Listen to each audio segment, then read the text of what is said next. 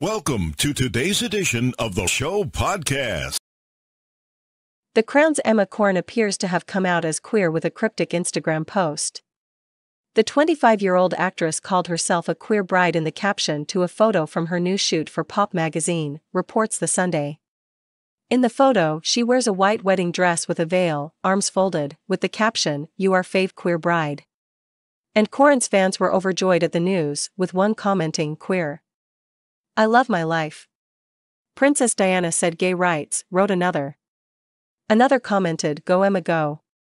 Everyone claps, everyone cheers, alongside several rainbow flag emojis. Stonewall head of media Jeff Ingold said it was wonderful to see Corrin happy to share her news with the world. "Coming out in the public eye can be incredibly difficult. It's moving to see so much support out there for Emma. Coming out and the labels that people use are always deeply personal decisions. Not all people come out as lesbian, gay, bi or trans. Some choose other labels while others reject all and any labels entirely. Seeing an increasing number of celebrities do this is great, as it means that more young people feel comfortable in being themselves." In the past, Corrin has kept her sexuality and dating life under wraps.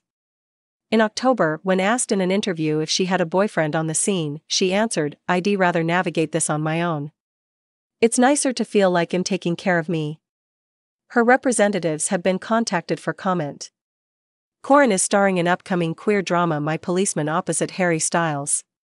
The film, adapted from Bethan Roberts' 2012 novel and set in the 1950s, features a character named Marion Corrin who falls in love with her best friend's older brother's mate Tom.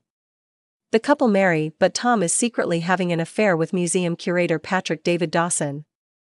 They take measures to keep the relationship secret, but Marion's jealousy eventually causes disaster for the trio.